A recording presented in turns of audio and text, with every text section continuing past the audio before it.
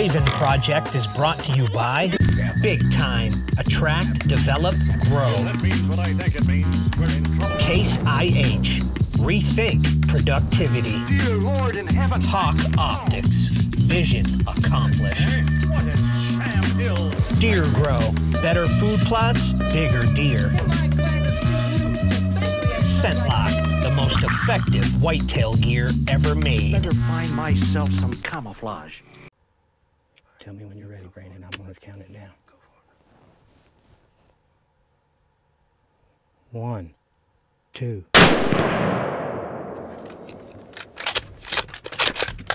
Is there any left? That's the old shoulder dump. The old Freezer Queen shoulder dump. Here we go, at the top of the class on a roll. And it's time to run it up, yeah you know. Maxed out, put the pedal to the floor. Ayy, on a Folded her up like a lawn chair hose.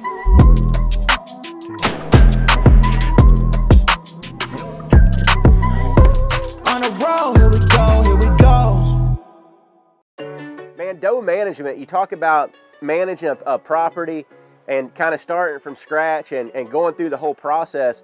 Doe management is probably one of the most overlooked pieces of our management program from other people and from outside when they're talking about and thinking about management for a lot of different reasons. You know, when you take the Raven, for example, the Raven was a blank canvas. It had never been developed as far as a hunting property. It never had any food plots on it. And honestly, when we first got the property, it wasn't even holding many deer just because of the lack of cover, the lack of food, the lack of water. But just like this situation, when you come in, when you start developing it as a deer property and trying to build a whitetail mecca, you're sucking deer in, you're allowing more deer, you're giving them what they need to stay on the property, and your population of local deer is going to continually get bigger and bigger, and no different than what we've seen here on the Raven. When we come in, we started developing bedding cover. We started putting, you know, multiple water holes and ponds on this place. We put 50 acres of food plots on it. Now all of a sudden, you go from a property that was completely undeveloped and raw, not hardly holding, but just maybe a handful of deer, to a property that's now holding, you know, 10 times probably the amount of deer that it originally started at. What you run into is on a place like this, in this part of the country, you can only put so much food on a place like this. And you know, doe management goes in so deep to so many different realms of management, from lack of nutrition to lack of rutting activity. You know, a lot of times guys their buck to doe ratio is out of whack.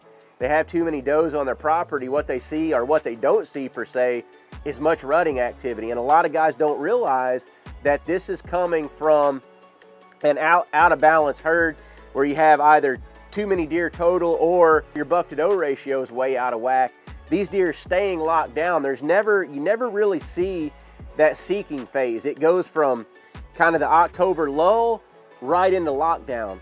And that's what we started seeing on the Raven, you know, and it stems from too many does and, you know, lack of nutrition. It's just like going to a buffet line per se. Whenever you have a buffet line of food and you have 10 times too many people there, everyone's not going to get what they want or what they need. They're going to get smaller portions because of the overgrazing per se. And it's no different than deer and food plots. We've got 10 times more deer than we have food for. So our deer are going into winter and into growing season in bad shape because they're nutritionally deprived. And on top of that is social stress. I mean, the fact of the matter is, these bigger mature deer, they don't like to be around a ton of other deer, and it socially stresses them. And a lot of times you'll see that in their rack development. You know, a lot of times you'll go from a 3-year-old buck to a 5-year-old buck, and he won't do much. You know, maybe puts on 5 or 10 inches where he should have put on 15 to 20 inch jumps each year. And a lot of guys, well, they're, you know, maybe he doesn't have the genetics. And more times than not, it's not a genetic issue. It's a deer density issue. It's a doe issue. It's a social stress issue. It's a nutritional issue. I mean, at the end of the day, we're trying to eliminate does. We're trying to eliminate mouths at the dinner table because we want to create a healthier herd. We want to create better bucks and be able to see those bucks, you know, maximize their ability to be able to grow to the biggest deer that they possibly can. I mean, that's our overall goal, is a healthier herd and better bucks on the Raven. The Raven Project is brought to you by Outdoor Edge Knives, Field to Freezer, and everything in between. Hooeyman, your land, your legacy. On X Hunt app, know where you stand. Baker Implement, trusted equipment of the Raven Project.